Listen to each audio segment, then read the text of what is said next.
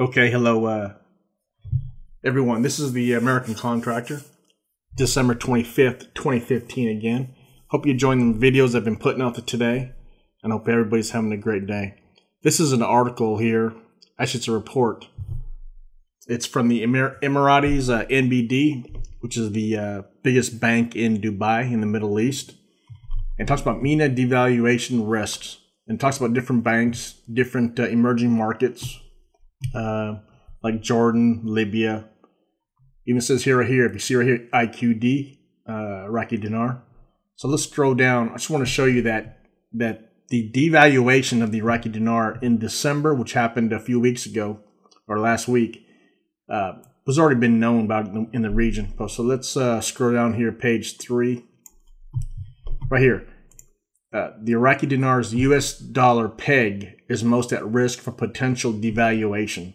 Although our base case sees the current exchange rate regimes remaining in place, with increased debt issuance and cutbacks to government spending likely to alleviate pressures in H2. Moreover, a recent article, Chapter 4, report by the IMF, International Monetary Fund, highlighted how policymakers were committed to maintaining the peg, as it had provided a key anchor in a highly uncertain environment with weak policy capacity. The fund also noted how greater exchange rate flexibility would provide little benefit to such an oil-dependent economy, as FX, if you see the FX currency, foreign currency reserves, denominated government spending and dollarization in certain sectors would limit import compression and simply create pressure to adjust public sector wages through increased transfers.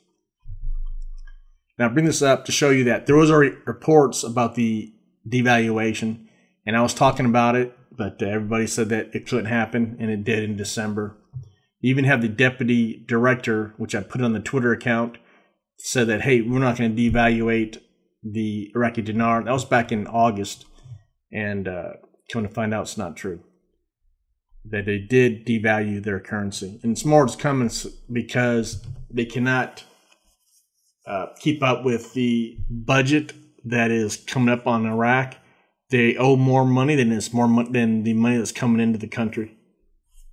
So this is another report from the, like I said, it's the Emirates NBD. Hope you have any questions. Give me a thumbs up. Give me a like. Make some comments. Create some comments down there below the video. MENA devaluation risk, and Iraqi dinar was one of them. Thank you for watching.